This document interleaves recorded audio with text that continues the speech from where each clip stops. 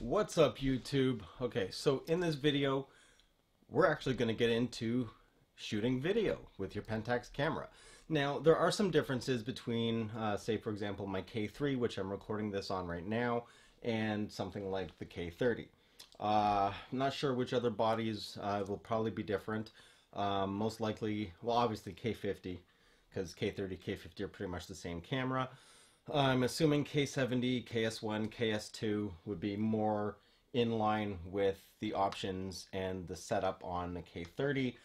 K3, K1, K32, K12, KP, they're all probably very similar, as well as the K70. It might actually be like this. I'm not entirely sure. Don't quote me on it. You'll have to kind of figure it out if you own one.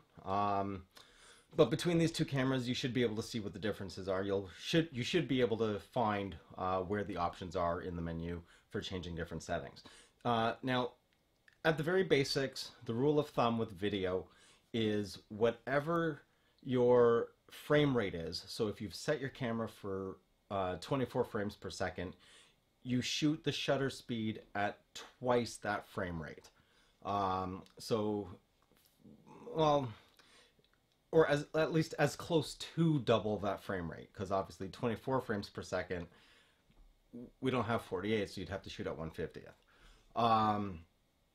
Now, at the same time, if you're shooting 30 frames per second, you want to shoot at 1/60th of a second for your shutter speed. 60 frames a second, you want to shoot at 1/120th of a second. Now, 60 frames per second is it's very basic slow-mo-ish if you want to do some slow motion kind of stuff, because it's more frame rate that's being captured per second. And the video footage you'll receive from 60 frames per second is a lot crisper. However, it's almost like CG. With 24 frames per second, like what you see in movies and what you see with your own eyes, it's natural. You know, you get the motion blur when things are moving fast. It's not too blurry, but it just looks natural.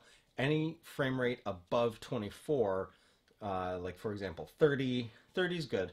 30, 60, those start to eliminate the blur and it becomes slightly artificial, almost like it's been rendered and not actually shot as natural video. But anyway, that's for a whole different topic. I'm just going to walk you through these two cameras. Then hopefully you'll be able to actually deep dive into starting to do some videos for yourself. And let's just get right on to it. Alright, so here I've got my K30, and you'll notice something here. Now, I'm in movie mode right now, and if I go into the drive mode here, you'll actually see there's only two options: remote control on or off. So if you have the remote on and you go into the menu, I'm already in the movie mode area. Now you'll notice that you cannot enable movie shake reduction. It's grayed out. I'm not going to get into interval movies because that would require a whole video all on its own. Now when you go into the drive mode and you turn the remote off, now you can enable shake reduction. Now, as I was saying, I suggest you do not use shake reduction, and I will show you why. Right now, I am actually shooting in HD, or actually, you know what, let's go full HD. So 1080, and we'll do 24 frames per second. Now, these are the limits if you're shooting in 1080p. You only have 30, 25, and 24.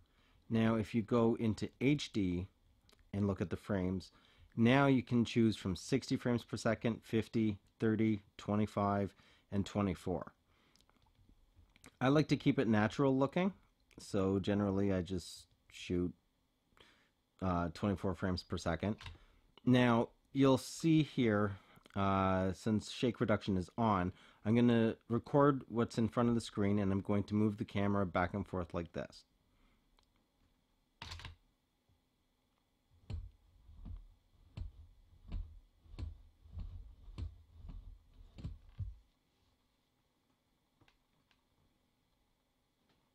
And you'll actually see what happens when you view it back. Now what I'm going to do is go in and disable shake reduction, and I'm going to do the same thing.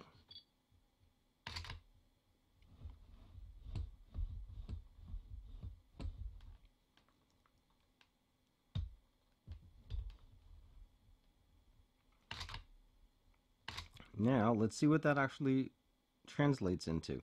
So this is the one where I had the shake reduction on, and you'll notice the jello effect that's happening in the camera.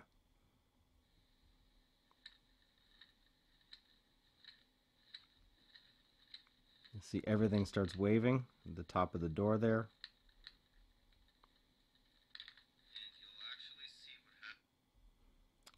And let's go to the one that does not have shake reduction on.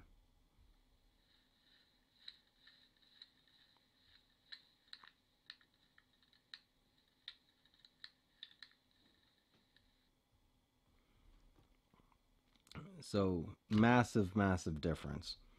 And that's pretty much it for the K30. There isn't really much else to go into. Most video stuff, I mean, it's just a matter of understanding that you have to have double the shutter speed of your frame rate in order for the video to look natural. And that's pretty much it. And now I'll go on to the K3 and show you all the options that are in that one. And the rest of the principles are all exactly the same. Okay, so now this is the back of my K3. So I'm already in movie mode. And again, you'll notice here, shake reduction is off. Why is that? Well, if you go into the drive modes, you'll see remote control is on. So it's the same thing as with the K30. The only other option in here is, this is where you would get to the interval movie recording. And these are all your, and you can do 4K on the K3. However, with that said, like I mentioned before, that would be a completely different video because it's a totally different thing. Now, if you go into the menu, you'll notice that you now have a recording sound level. So you can adjust the recording level from the camera itself using either the internal microphone, or even if you plug an external microphone in, you can amplify the signal so it becomes more sensitive.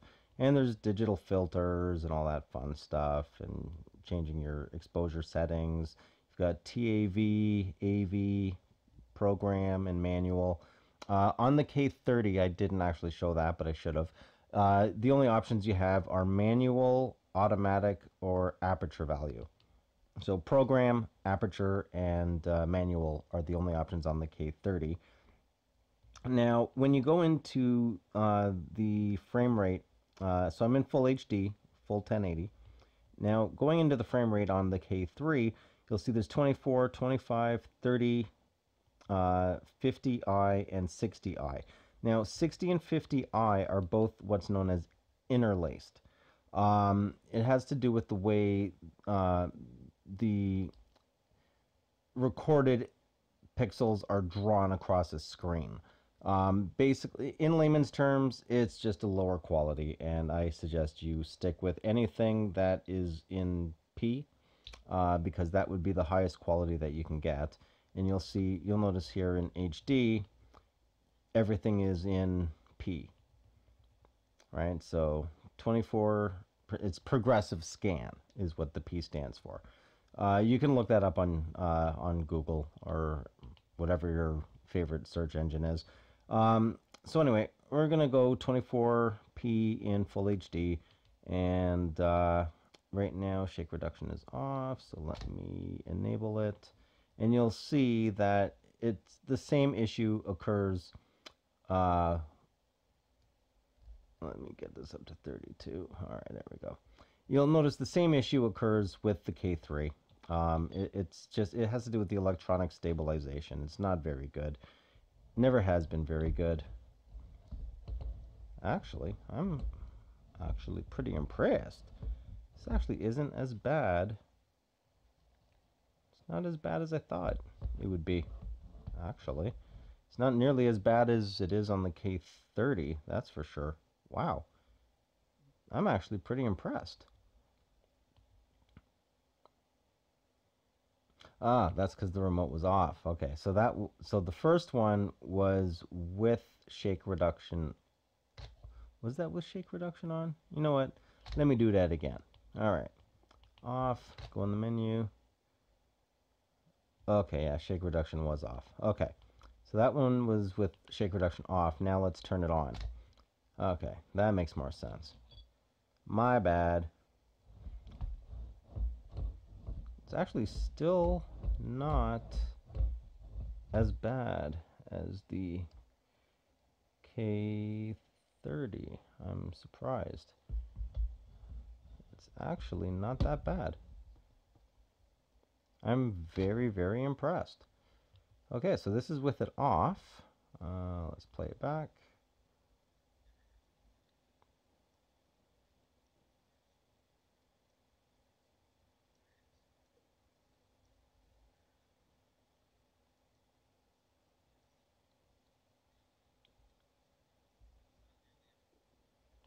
And let's do the next one. Okay, actually, yeah, it is pretty bad. It's just not, it's not as wobbly, but it still does wobble. Yeah, you could see it all along here. It was waving. But yeah, I mean, that's pretty much the preliminary things in regards to shooting video with your Pentax camera, things to pay attention to. And yeah, I mean, that's really all I got to say about that. You like this, eh? Wardrobe change. All right, but seriously. Okay, so just to wrap this up, things to keep in mind, quick pointers. Do not use the image stabilization when you're shooting video unless you have a Pentax K5. The K5 is the only Pentax camera that actually used mechanical image stabilization by using the sensor to counteract movement. So if you're not using a K5, turn off the shake reduction in movie mode. Use a gimbal, use any other type of stabilizer for the camera. Just don't use the one that's built in because it's not very good. Makes everything wavy, as you saw. Mind you, the K3 is not as bad as the K30, but it is still there. That whole... other than that, remember, use double the shutter speed to your frame rate, and your videos should come out nice and crisp. That's pretty much it. If you have any questions, comments, leave them down below. That's it for me. You'll see me on my next video. I'm out.